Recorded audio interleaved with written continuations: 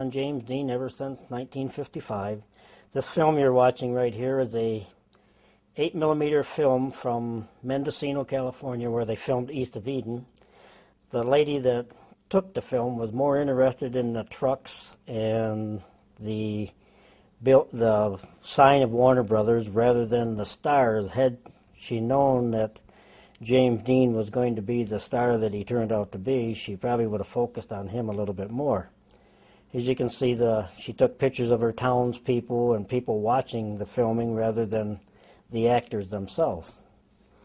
As I told you earlier, I've been collecting on James Dean since '55. My dad took me to see Rebel Without a Cause, and I guess I've been hooked collecting on James Dean ever since. There's a couple of the town extras in the film right there, and they're walking through the town.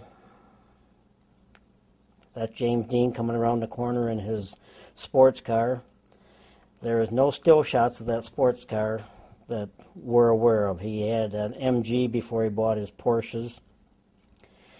Been collecting on James Dean, mostly photographs for years and years and years. I claim to have the most photographs of any collector out there. I don't know if that's true or not, but I do have a lot of photos. And there's some more of the townspeople in the film.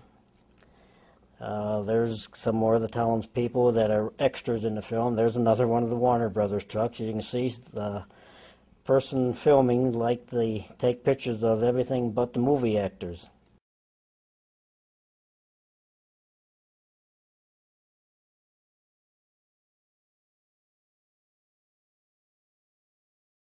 I got this film from another James Dean fan named Ken Wilner down in Warren, Michigan. He had got it from the lady that originally took the film. She made several copies, and there's a book out right now called James Dean in Mendocino, and that person claims that he's the only one that has this film, but the fans back in the 50s have had this film ever since she took it back in '55, right after James Dean died. And it's an 8mm film, all in color. You can see some more of the townspeople. There's the lady that played the madam across the street. And there's more townspeople, more extras, getting their pictures taken with some of the movie stars.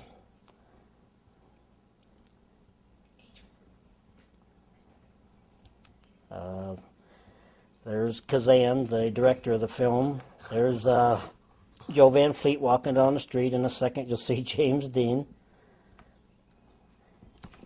Yeah. There's Kazan. From what we understand, they kept Joe Van Fleet walking back and forth until Kazan was happy with the way she got her stride going down the street. Some more of the townspeople.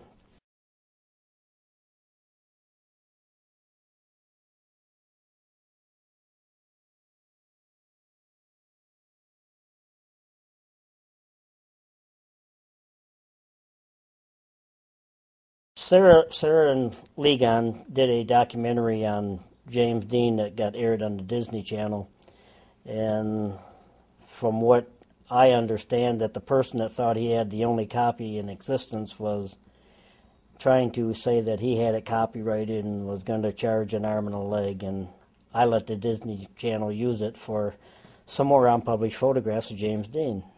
They let me go to the archive. There's James Dean talking to Julie Harris with a cigarette hanging out of his mouth, his famous trademark. And when Sarah Ligon contacted me, I told her I had this film. She said, well, the guy in Mendocino says he's the only one who has the film. And they took me out to California, and I showed her that I had the film, and they made a copy of it, and it was aired on the Disney Channel. I can't remember how many years ago that was. There's Julie Harris.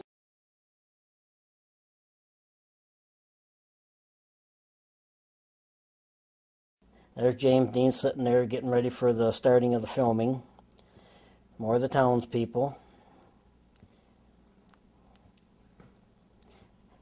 There's little Jimmy Dickens. I don't know what he was doing there, but he wasn't in the film at all and didn't do any singing for the film, but he happened to be there. I don't know why.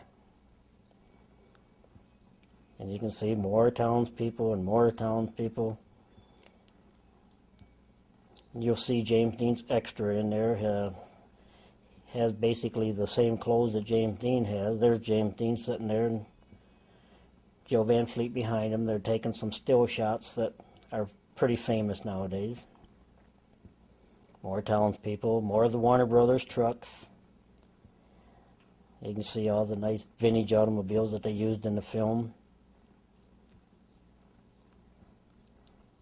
It's a little bit on myself. I've been collecting on James Dean for many years, and my mom and dad wouldn't take me down to Fairmont, Indiana right away, and I threatened to jump on a train to go to Fairmont. This was in 1959. And, of course, my brother stopped me, and he told me I was going the wrong direction to begin with. And my mom and dad said, we better take him down to Fairmont, Indiana, or he's going to jump on one of these trains that's going in the right direction. So we went down to Indiana in 1959, and from where we live in the middle of the state of Michigan to Fairmont, Indiana, it was a 2-day drive. There was no expressways back then, and you're on 2-lane highways, and we had a 1954 Ford. But it was a fun trip. My mom, my dad, my grandma, and myself, we finally got to Fairmont, Indiana, and we were in the cemetery looking at the tombstone, and there was a gentleman standing there, and he had holes in his T-shirt, and my grandma says, do you happen to know the Winslows down the street? And he said he did.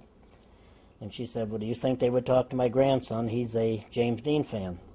And he said, well, I'm a Winslow. I'm the one that raised James Dean. And we talked to him for quite a while, and we went down to the house. I met Mark at that time, 1959.